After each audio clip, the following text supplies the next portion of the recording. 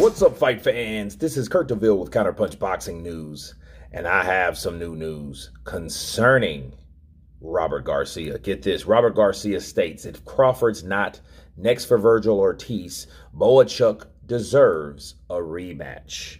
Of course, Ortiz Jr. is coming off a hard fight, easily the hardest fight of his career, given that Ortiz's close win over Barachuk was the first time that the junior middleweight contender had gone the distance, okay, because he had a perfect record like Beterbiev. That's gone.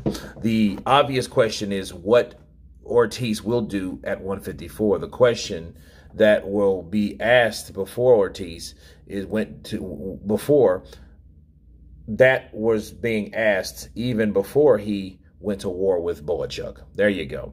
In the next few months, Robert Garcia states, in the next few months, I think he's going to have to rest, enjoy his family, go home and take some time off. He deserves it. He's earned it.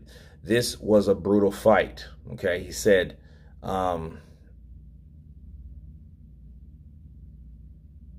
Ortiz and Bohachuk were not post time. Okay. He said, Garcia praised Crawford as a great fighter and pound for pound, one of the best in the world. He said, that's the fight that we'll be after. That's the fight that we would like. And hopefully Rick Meridian, Ortiz's manager, Golden Boy Promotions, Turki Al-Sheikh, whose Riyadh season has been bankrolling several major boxing matches late. Hopefully they put it together, Garcia said. Hopefully Crawford also is okay with the fight. I don't know what his plans are. He's chasing a Canelo fight. I don't know if he'll get that.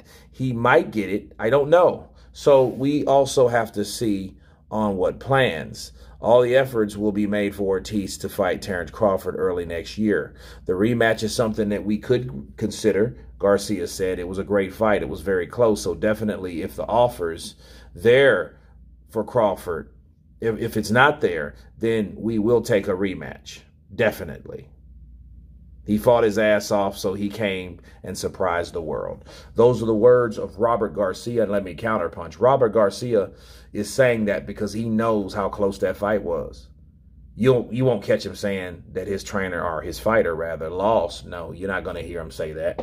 You know, he's not supposed to say that, you know, but I think his way of giving appreciation to Bohachuk is, you know what, if we don't get the Ortiz fight, I mean, the Terence Crawford fight, we're just going to go in with Bohachuk again. Why not?